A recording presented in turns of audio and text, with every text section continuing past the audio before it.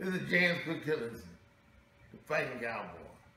You watching the RSR video email bag show with Bad Brad Berkeley. It's a knockout. Hi, this is Ray Boom Boom Mancini, and you're watching RSR Video Email Bag Show with your host, Bad Brad. Now, at this point, Bad Brad wants me to say, forget about it, but I'm not going to say it because it's stupid. I mean, come on now. Brad, what are you doing? You think you're some half-assed wise guy or what? So I'm not saying it, okay? Forget about it. I'm not saying it. Hi, this is Sean O'Grady. You're watching the RSR Video Email Bag Show with Bad Brad. Forget about it. Hello, this is Jackie Lopez, and you are watching the RSR Video Email Bag Show with Bad Brad. This is Eddie Mustafa Muhammad, and you're watching the Ringside Report Video Email Bag Show with my main man, Bad Brad Berkeley. Forget about it.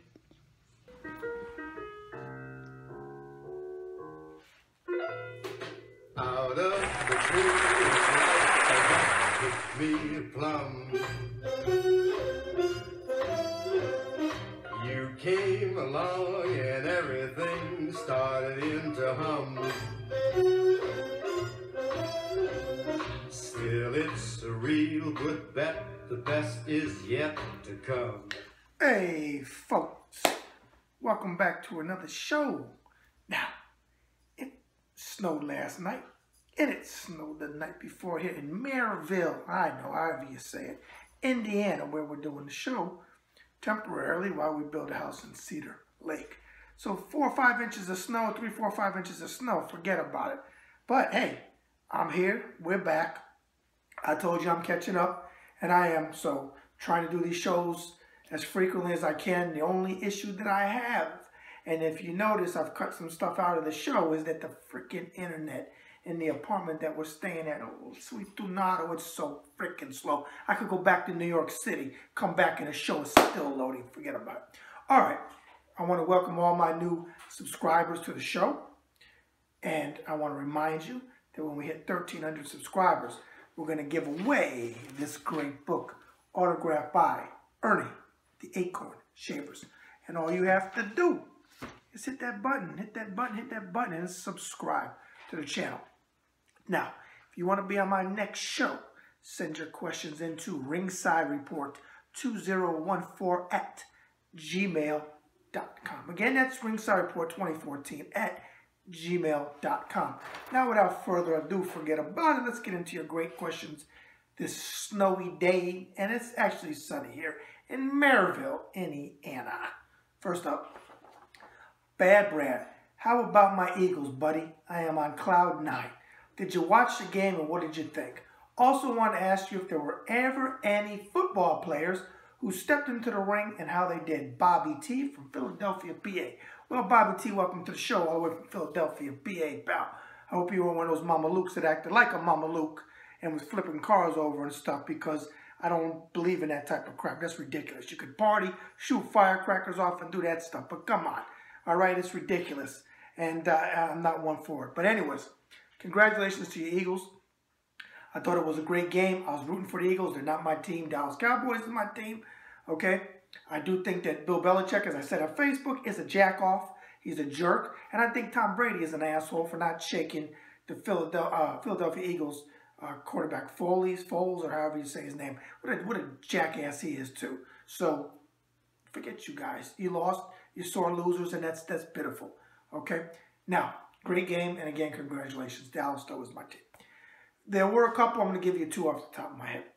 Ed Too Tall Jones, who was a defensive player for the Dallas Cowboys during my time when I really followed football, which I don't really follow anymore. Dad want to watch Super Bowl, so being the, nice guy that I am, forget about it. I watched the whole game with her. But she stayed on Facebook. Yeah, Deb, I'm going to put you out there. She watches the game like this. Yeah, because hi, my name is Deb, and I'm addicted to Facebook. But hey, what it is, what it is. So, Ed Too Tall Jones, defensive player, when I followed it, like I said back in the day, I think he went 6-0. I think it might have been 6 knockouts, whatever, but he fought very, very weak opposition. The other one More recently, in the last 20 years, it's Mark Gassinoff, which forget about it. Fixed fights, absolute joke, couldn't box, forget about it. So there's two. I'm sure there's many, many more, but those are two off the top of my head. And they both fought in the heavyweight division. All right, there, Bobby T from Philly. Again, one more time, congratulations to the Philadelphia Eagles. I love seeing underdogs, no matter who it is, in boxing, in any sport, football included, win a championship. So, hey, congratulations again. Next up, Bad Brad, longtime fan of your show, and nobody calls it more honestly than you do when it comes to your viewers' questions. Well, thank you, pal. I wanted to ask you, do you think that 15 rounds will ever come back to boxing? I miss those days, and I think 13 or 15 were the true championship rounds. Terry B from Manassas, Virginia. Oh, Manassas, Virginia. Now, I used to live in Woodbridge, Virginia, and I always used to go to Manassas quite a bit. I absolutely agree with you. You're preaching to the choir. 13 to the 15 were the championship rounds. Forget about it. They stopped it because of safety reasons, which there's people on both sides of the fence that have their arguments, and some of them are valid and some of them just blowing wind. But I feel, as a boxing guy now, this is my 43rd year in and around the sport of boxing, my 21st as a boxing writer, 3 years as an amateur, 88, 83, and I started in 75, thanks to my late father, Alvin Berkman. Now, I would like to see it come back because I agree, 13 and 15 championship rounds. You had so many titles won and lost. Look at Mike Weaver, John Tate, 15 rounds. Weaver's losing, knocks Tate out. Bada bing, bada boom. He's out cold, face down. Aaron Pryor, Alexis Arguello, my favorite fight of all time.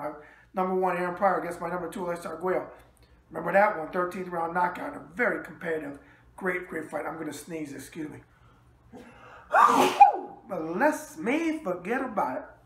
Ooh, I just came in with some groceries from the store, so no, Deb, I'm not taking the medicine. Leave me alone. So, yes, I would like to, I'd like to see them come back. All right, on that note, with the sneeze, and I'm not taking the medicine, Deb, and shooting from Maryville, Indiana, we're going to take a short. Hey, folks, this is the man with the fedora, the pinky ring, and the New York thing. Forget about it. Bad Brad Berkowitz. And I am the host of the RSR Video Email Bag Show on the Ringside Report web TV channel. Now, if you want to advertise on my show, send your business inquiries to Ringside Report 2014@gmail.com. Again, that's Ringside Report 2014@gmail.com. Or if you're on Facebook and we're Facebook friends, you can send me an instant message, or you can call the Ringside Report office at 703-517-2155. Forget about it. All right, folks, we're now back, and if you forgot who I am, I'm the man with the fedora, the pinky ring, and the New York thing. Forget about it. Bad Brad Berkowitz, and this is the RSR Video Email Bag Show on the Ringside Report web TV channel. Now make sure you hit that button, whatever corner it's in, and subscribe to my channel. I greatly appreciate it. Spread the word. Okay? Now, let's get to the remainder of your questions on this sunny but snowy day. Next up, Bad Brad, you called out Deontay Wilder in your last show as he needs to be. I enjoy watching the young chap, but he is, as you said, lacking fundamentals without any doubt. Who do you think wins when he faces Ortiz in March? PT from London, England. PT, welcome back to the show. Pal, I know you. All right, give my best to the Queen. Tell her I'll be there a week from Thursday for a little tea and a little crumpets. And you know Deb works for BP, which you know is British Petroleum, which is from overseas. She works there in White, Indiana at the BP refinery. So, you know, we celebrated with a little tea and a little crumpets. All right. I know I was going to get asked this question, Wilder versus Ortiz. I don't know if it's going to happen. It's been canceled, what, 1, 2 times? Whatever. If it does happen, and Ortiz comes in shape, and he can withstand the windmill. Isn't there a song called Windmills on My Mind? I forget what that is. Or something like that. Wasn't that big song? Any of my singers that watch the show, Windmill on My Mind, 70s hit, tell me what it was. Can't think of the name off the top of my head. But if he can get away from that cracking power, and he can come right down the middle, bada bing, bada boom, I think he's going to stop Deontay Wilder. And I think he's going to stop him in the 5th round. Or within 5 rounds, but I'm going to pick the 5th. Ortiz by TKO or knockout, either one.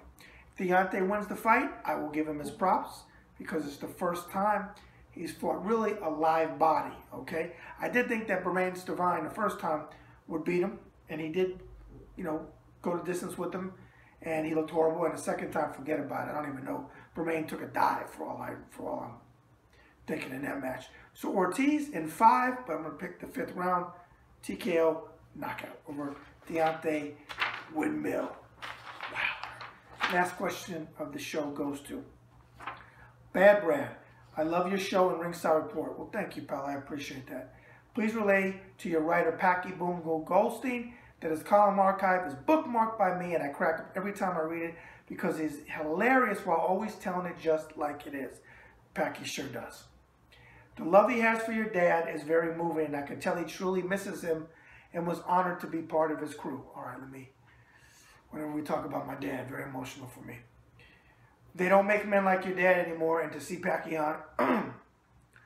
honoring him every time is, as I said, moving to me. Well, it is for me too. And as I said earlier in the show, my 43rd year in or around the sport of boxing, and because of my father, that's the reason why I love the sport. It turned me on to it in 1975. I saw a piece on you by Harold Kuntz here in Tulsa last year, and he mentioned your dad got you into boxing. How did he do it, and when did he start you? Scott B. from Tulsa, Oklahoma. Well, Scott B. from Tulsa, Oklahoma. You get the last question of the show. Thank you for acknowledging my dad. I'll make sure to send your sentiments to Packy. He's not on Facebook. He doesn't do any social media at all. 80-plus years old, what do you expect? But, yes, that is true, and I said it twice now on the show. 1975, my father got me into the sport. In 1980, I went to Allen Park, which is still there, North Miami Beach off 163rd Street. And I was actually going there to sign up for football. And I saw and heard, I should say, I heard, and I was like, what is that? I was captivated. Truly was. And I heard bang, bang, bang. Well, turned the corner, there was a boxing gym when he first came in, which sadly went back a couple of years. It's now a weight room. It's gone. And some great fighters came out of there, James Quick-Tillis and others. And Angelo Dundee used to train the pros during the day in the early 80s, and the amateurs like myself came in at night. So I went in there and I was captivated. Turned to my dad and I said, Dad, I don't want to play football. I want to do boxing. My dad looked at me very straight-faced, and he said, look, Bradley, here's the deal. If you give it everything that you have, I will fully support you. And I did. From 1980 to 1983, I fought all over Miami, North Miami Beach, Fort Lauderdale, and different places. Okay? Thoroughly enjoyed it. My dad was at every one of my fights ringside. Got some great coverage in the newspaper. Have a lot of great pictures. Wish I had some video. But, hey, it is what it is. My last fight was in 1983 for a kid named Ronnie Williams. Dropped him in the 2nd round with a beautiful right hand because right hand was my punch. He got up, finished the round, came out in the 3rd round, tried to get him out there. I couldn't. Won a decision, and that was it. My dad, I was starting to put more emphasis on boxing than I was my grades, and my dad said, we can't have that because school was so important. So I still followed it, and that's how I got into it, and that's how my dad supported me. And my dad and I would go to a lot of pay-per-view fights. We were at the Dania Highlight for Leonard versus Hearns 1. We saw Tommy Hearns versus Virgil Hill in June of 91. I came home from the war, Desert Shield, Desert Storm. I surprised my dad. We went to Lorenzo's Market in North Miami Beach, and we watched pay-per-view. Got a great picture of Angelo in between my dad and I, because they were friends. And I interviewed Angelo years later for my book. So that's how I got into it. Scott B. from Tulsa, Oklahoma, my bestie. You know, they used to be my stomping grounds up until late last year.